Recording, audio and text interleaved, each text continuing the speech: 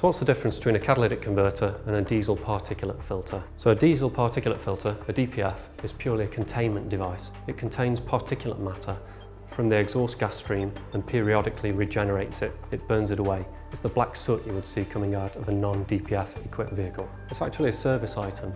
Typical mileage may be 80 to 100,000 mile service interval. Here's a DPF monolith. It's similar to a catalytic converter. Both are made from a ceramic construction, but actually it does a completely different role in the exhaust gas stream. This is a filter. It contains particulate matter and periodically burns it away, called regeneration. It starts by containing particulate matter, the black soot, and periodically regenerates. After this regeneration, a small amount of ash lies within the filter.